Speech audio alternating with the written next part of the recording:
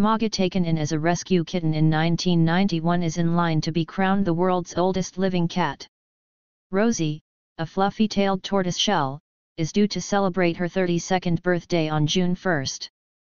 She has been taken to see a vet only twice in her life and now whiles away her days dozing in the window of Lila Brissett's first-floor flat in Norwich. Widow Lila, 72, said Rosie must be older than Flossie, a 27-year-old cat recognized as the world's oldest by Guinness World Records. But asked why she thought Rosie had lived to such a grand old age, Lila replied, "You tell me. Care and attention? Good food? I don't know."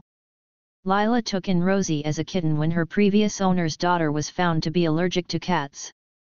She is a cross between a ginger and a ragdoll, giving her a gloriously fluffy tail. Lila added, "She's quite a character. She's still got all her teeth. I'll miss her when she goes, but I'll never have her put down." Guinness World Records said, "We would encourage Lila to make an application for Rosie via our website.